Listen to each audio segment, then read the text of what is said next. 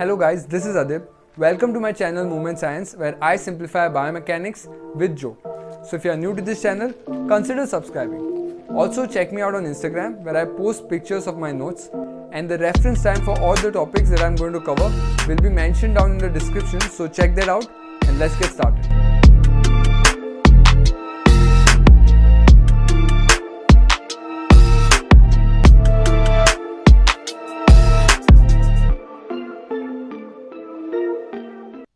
In this video, we are going to talk about the collateral ligaments at the metacarpophalangeal joint. The last video was about the structure. We talked about the volar plate, right, and the capsule around it and how the metacarpophalangeal joint is formed. This video will be about the ligaments, then something called as the sagittal band and fibrocartilage. And once we describe all the structures, we will also talk about the range of motion at the metacarpophalangeal joint. So now let's start with the topic. So this collateral ligament can be divided into two parts, the collateral ligament proper and accessory collateral ligament. Now these ligaments, since they are collateral, they are present on both sides, radial and ulnar side.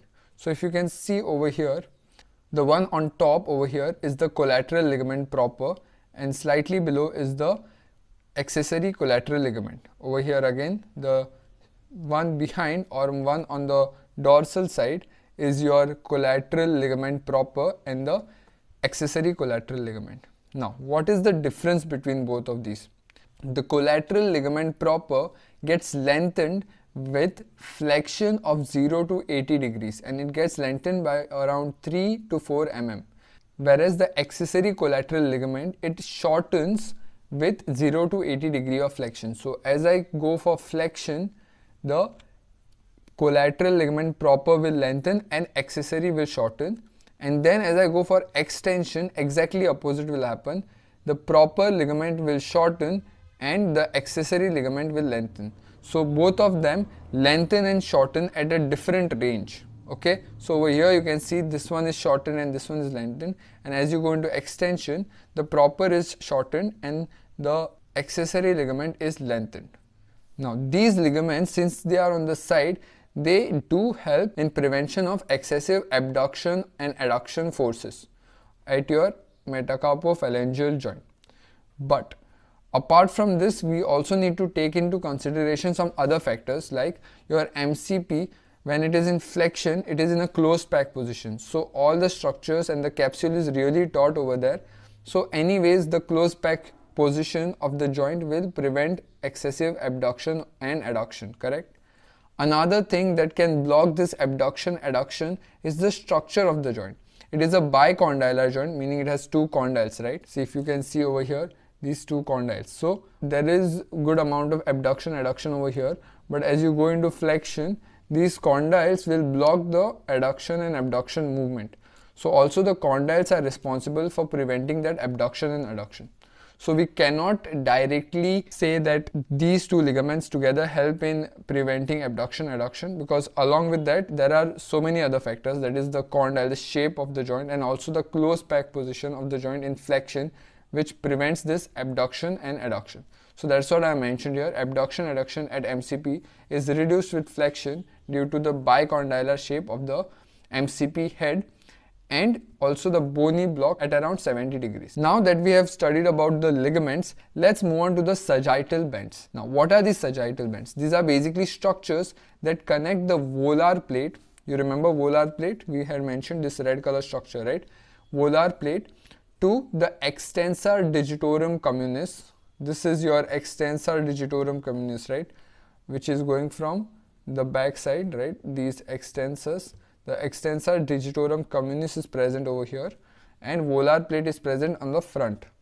So it connects both of these structures and kind of binds them together. So that's what I mentioned here. It connects the volar plate, extensor digitorum communis, and also extensor expansion. That is basically the covering of the extensor digitorum. It's the extensor hood. We will discuss about it in further videos. So what is the role of this sagittal band? It basically helps to stabilize the volar plate, correct, over here, and like this it does it at all the 4 MCP joints.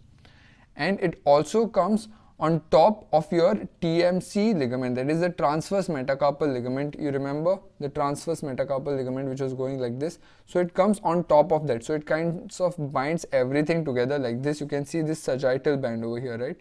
It binds everything together. All the ligaments, the capsule, everything. It's like a band which holds everything together and provides that stability. So stability is its main function of the sagittal band. Next, going to the another smaller structure is the fibrocartilage. Now this is projected, this fibrocartilage is projected into your MCP, PIP and DIP. All these joints, 1, 2, 3. And basically this comes out of your extensor hood, the inner surface of the extensor hood. This extensor hood, what is its function? It basically connects the tendons to the phalanges. So these are the tendons over here and these are phalanges. They connect it to the phalanges. So it comes from the inner surface of that and helps in increasing the surface area of contact at the articulation. So basically it improves the articulation, increases the congruency at the joints. That is your fibrocartilage and that is its function. So now that we have covered the structure of the metacarpophalangeal joint, let's move on to the range of motion. Now range of motion, flexion is around 90 degrees in your index finger, and if you go to the pinky finger, it is around 110 degrees. So there is this pattern that is seen, that is it starts increasing, the range of motion starts increasing from index to your little finger. See, you can see the slope, correct? So that is the first thing. Second is extension is around 20 degrees, but again it will vary from person to person, and this is used to check the flexibility in different people depending on the ligament laxity. Then also there is abduction adduction, which we spoke about, how it can vary with different ranges. All you need to know is it will increase when your metacarpophalangeal joint is in extension, and when it is in flexion, it will be a close pack position, so it will limit, and also because of the bony block. And then also there is something called as the passive rotation, that is this movement, right? This movement, although we cannot do it actively, but it is possible. If you want to see over here, this movement, the rotation is possible, slight amount, and this helps in moving your hand into different positions, and that is its function. So with that, we finish off this topic. Now let's quickly summarize. We saw that the radial and ulnar collateral ligament proper and accessory ligament proper are present. These get tight and relaxed at different ranges. The proper ligament gets tight or lengthened at 0 to 80 degrees and shortened in extension, and exactly opposite happens at the accessory collateral ligament. Then we saw sagittal band, how it creates that stability by connecting the volar plate to the extensor digitorum communis tendon and holding everything together. We also saw the fibrocartilage, which is projected into all these different joints, the PIP, DIP and your MCP, and what it does, it increases the surface area at the joint and improves the articulation. And then we finally saw the range of motion. So with that, we finish off this topic. That's all for today, guys. Thank you for watching. If you like my content, please like, share and subscribe to the channel. It will really help me out, and thank you for watching.